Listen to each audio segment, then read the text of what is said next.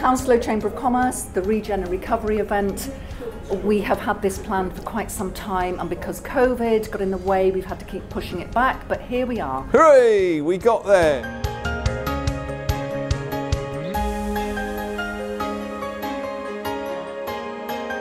Here we're going to be talking about the £2.5 billion being invested in our borough right now from people from overseas and UK to regenerate this borough and build economic recovery after COVID.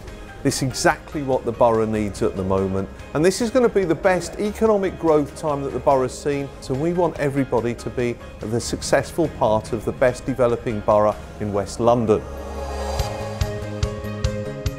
I think relative to other places, I think Hounslow's done extremely well, and I think it just shows the resilience of the borough in terms of actually how quickly we were able to adapt, how imaginative we've been in terms of actually the new initiatives we've come forward with, how we've engaged with our communities, how we've engaged with local businesses. So I think all in all, if you look at where we are now and today, we've got a very healthy situation in terms of the council, in the borough, and I think we've got a lot to look forward to. And in many ways, all of Hounslow, the entire borough and its population, they should be proud of actually all that they've done together to get to where we are now.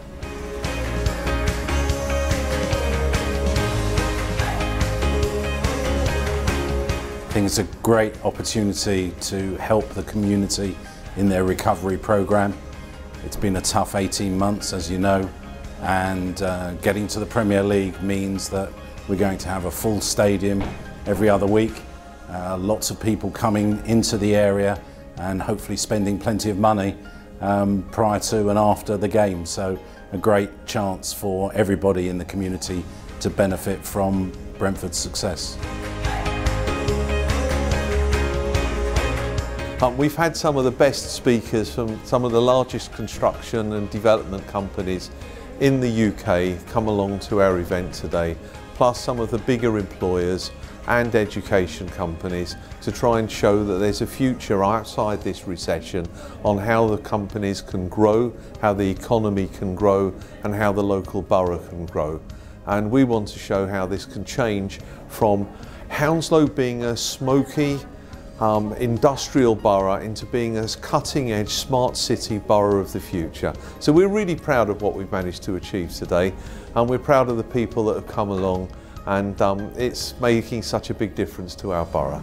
I think it's been just being around people and learning from everyone and having to have that shared passion with everyone around you. It's great to have that again. I mean, speaking to different universities, having those future minds that come into this industry, because there is a lack of skill and talent that is happening right now, and if we can get more of those people pushed into it, it's amazing. And just here today, again, as we said, just it's being a bit normal again and having that bit about life that you can go home and think, oh my God, COVID may have not happened. So looking forward to the next one. You know, we're embedded in the community with most of our projects. We do a lot of work with local charities.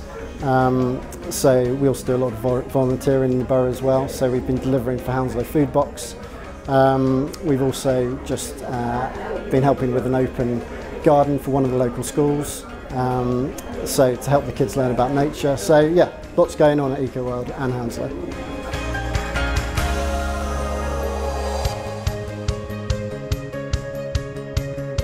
I'm going to say it myself, I think it's been a resounding success, and I'm just so proud of us all for making this happen. We know what the bad news was yesterday. What you live for is tomorrow, not for yesterday, so look at what we can do going forward, and that's what today's all about.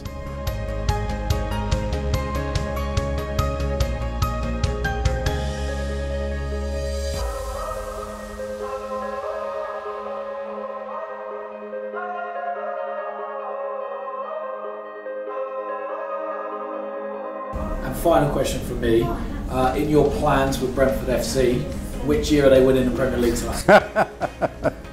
Well, we won't forget where we came from.